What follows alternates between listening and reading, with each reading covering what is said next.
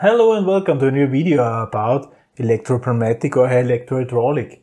We said we are controlling our valves electrically.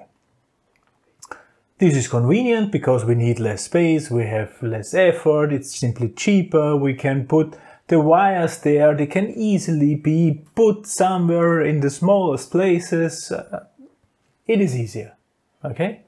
However, it's also easier to destroy a wire, to cut it, hurt it somehow else. Yeah? A wire is cut very easily compared to, let's say, a hydraulic thing. Yeah? There you have to use more force. Also, electrical power is not that easy to be stored and so on. Yeah? So it's likely that you lose the electrical power. And we have to deal with this. Whenever we are losing electrical power due to wire break, a loose terminal, or simply by power outage, something like this, because a fuse fuse is gone. Yeah? We have to deal with it. Yeah? Our pneumatic part needs to keep our system in a stable condition, not uncontrollably moving somehow. Yeah? There must be a defined behavior simply. Yeah? And what this behavior is depends on the valve. Right? Make this pretty again. Good. So which valves do we have? Let's start here. So this is a 3-2-way valve, this one.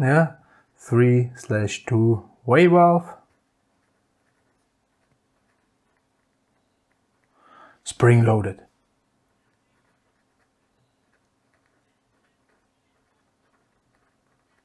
Okay, what is the behavior of this valve at the power outage?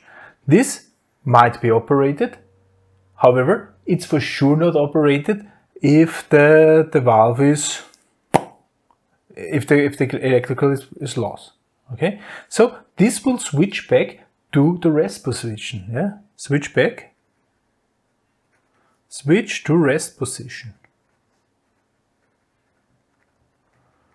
Whatever is controlled there will go to its default position. Yeah? So a right cylinder will move to default position. If we can live with that, we can live with that. That's the behavior of this valve. If this is okay for us, then it's okay for us. And also in every cycle, in every step of our control. Okay? If you have somewhere a step where this should not happen, it cannot happen, or must not happen, then this is not a good solution. If this might happen any time and it's even safe, then why not? Also spring loaded, and therefore with a default position might be a 5-3-way valve. So here we have the 5-3-way valves here, 5/3-way valve. And they are centered by the springs. So the default position, if we have power outage, the default position will be this middle position. Middle position will be default position, and we have the choice. Here we have the choice what shall happen. Okay? So we can select which middle position. Here I've drawn 3 different middle positions, left and right. This should be equal. Let's think about what is happening at this. At this middle position, wherever we were, if this was moving or not moving or whatever, we will switch to this position, and the position of the cylinder will be blocked at exactly this position where it happened. If it's left, it will be blocked left. If it's right, it will be blocked right. If it's just on the move, it will be blocked in the act, suddenly. So with this middle position, the movement of cylinder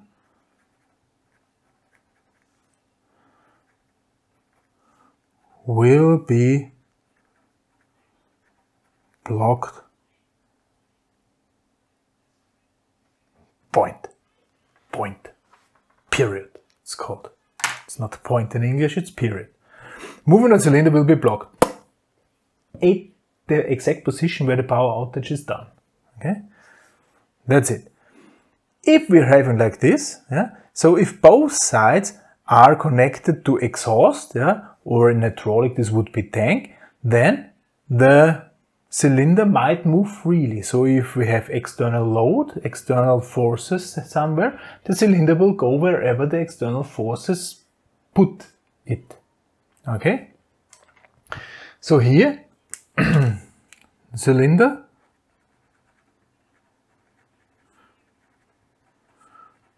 will be powerless.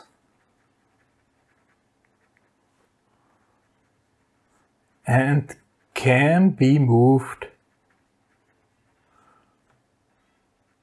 freely. Is this freely? Can be moved easily. Okay, can be moved wherever you want to put it, because simply there's no force applied.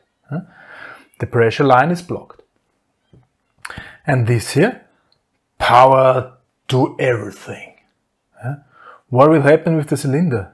Let's think about it. If we have here apply a pressure and here apply the same pressure, yeah, here we have a big area, here we have a small area, the cylinder will travel outwards, yeah, however with reduced power, because there is some force pushing back.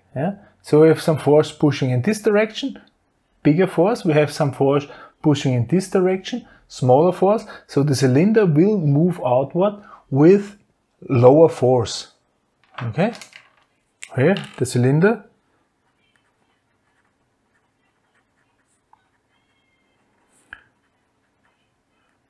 will move out, but with reduced force. And whatever is suitable for our application, whatever is safe for our application, we can do this. So this is the spring-loaded, this default position things. If we have something like this, an impulse valve, so this here is a 5/2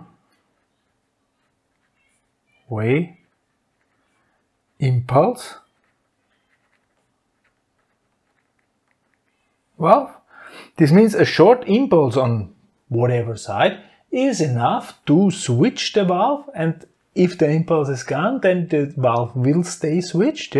So this valve will stay there wherever the last command has commanded it to stay, to go. Okay, so there's a command which the valve will move, and if then a power outage will occur, nothing else would happen. So here, in this case, the cylinder will complete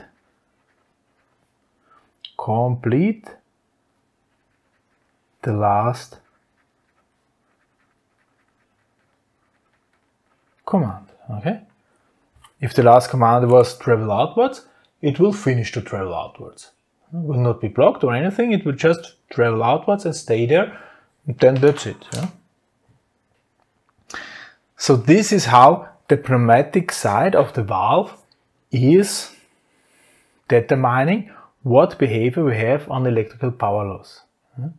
You should consider this, you have to consider this in order to produce a safe control system.